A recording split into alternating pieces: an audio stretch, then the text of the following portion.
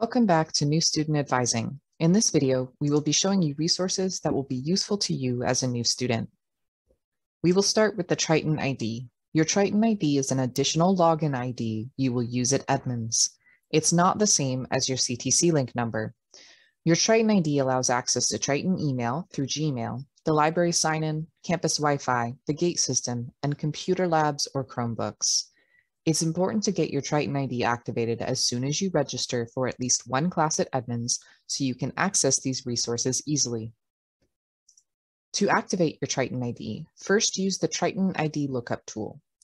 You can find this on our main website under Students, Campus Resources, Campus Technology Resources, or by using the search bar to search for Triton ID. The lookup tool will be a large green button. Enter your CTC link ID number and birthday to activate your Triton ID. Your Triton ID and email will automatically be made when you use the lookup tool. Your Triton ID will be some combination of your first and last name plus a few numbers. The email will be your Triton ID at student.edmonds.edu. Write down or record this ID so you don't forget it. The system also creates a temporary password. You will only use this temporary password once when you log in, then you will be able to change it. To sign in to your Triton access and email, go to edmonds.octa.com and log in using your Triton ID and temporary password. When the system prompts you, change your password to a new one you will remember. Your password expires every 120 days and you will need to change it again then. When you log in for the first time, the Triton Access system will ask you to set a secondary email, security question, and optional cell phone number for password or account recovery. It is highly recommended that you do all three of these.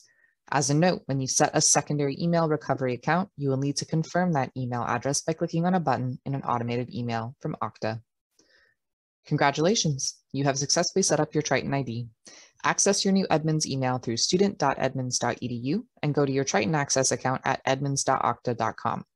Anytime a system asks for your Triton ID, you will log in using this identification. One such system that uses Triton ID that you will use often at Edmonds is GATE. The Graduation Application and Transcript Evaluation, or GATE system, is used by our Credentials and Evaluations Office. It primarily handles graduation applications for applying to graduate in your degree or certificate and transcript evaluations to bring over credits from other institutions. You will log into GATE using your Triton ID. New transfer students may want to have credits from another institution transferred here. To transfer the credits to Edmonds, you should submit your official transcripts and then put a request through GATE for a transfer evaluation. Evaluations are done for each unique program, so if you change your program, you will need to file another request. Later in your academic career, you will use GATE for submitting a graduation application for your certificate or degree. It is important to know when your graduation date will be, as applications should be filled out as you are registering for your last quarter of classes. Please check in with advising if you need any assistance requesting a credit evaluation, and also as you're approaching your final 30 credits. As a student on campus, it's important to have an EdPass for support services. Your EdPass is your proof of identification on campus and functions as a library card, printing or copy machine card, campus cash card, and gym access card. You can also use your EdPass as an Orca bus pass at a reduced student price. If you intend to commute to campus, you should also get a parking permit. The permit allows you to park in student lots, shown here in light green, during daytime hours. Parking permits are available in the security office in Woodway Hall, room 214. The first one is free, and replacements needed during the year will cost $15. One of the biggest resources for new students on campus is advising. There are several types of advisors you may see on campus during your time here, and you may have more than one advisor at a time for different needs. There are academic, division, faculty, and specialty advisors on campus. We are all here to help, and some of us have specializations in answering certain questions. If we know an advisor or area that is better suited to help you, we will point you in that direction. Academic advisors provide general advising and referrals for all students in all programs. They can help with questions about enrollment, new student advising, pathway exploration, English and math placement, course selection, transferring credits, academic progress, forms for student services, and other general questions. Academic advisors are in the Advising Resource Center on the first floor of Linwood Hall. Division advisors work with students who are in specific divisions and programs.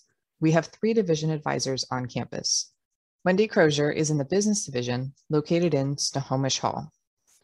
Crystal Nash is in the Health and Human Services Division, also located in Snohomish Hall.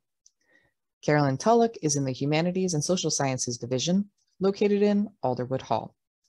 In addition to general advising, division advisors develop ongoing relationships with students, discussing long-term course progression and future plans for transfer or career. Faculty advisors are specific to a student's degree or certificate program. Faculty advisors are able to assess prior work, answer substitution questions, help students with academic planning, elaborate on program content, and discuss career and educational opportunities and outcomes. Faculty advisors are helpful in planning specific courses and experiences to support career or transfer goals. Occasionally, students will interact with other advisors for specific programs around campus. For example, international students will meet with OIP, Office of International Programs advisors, and students who are learning English will meet with ELA, or English Language Acquisition advisors. Students are always welcome to see an academic advisor in Linwood Hall for general questions. In this video, we discuss new student resources as well as advising resources that can help you succeed in your time here at Edmonds.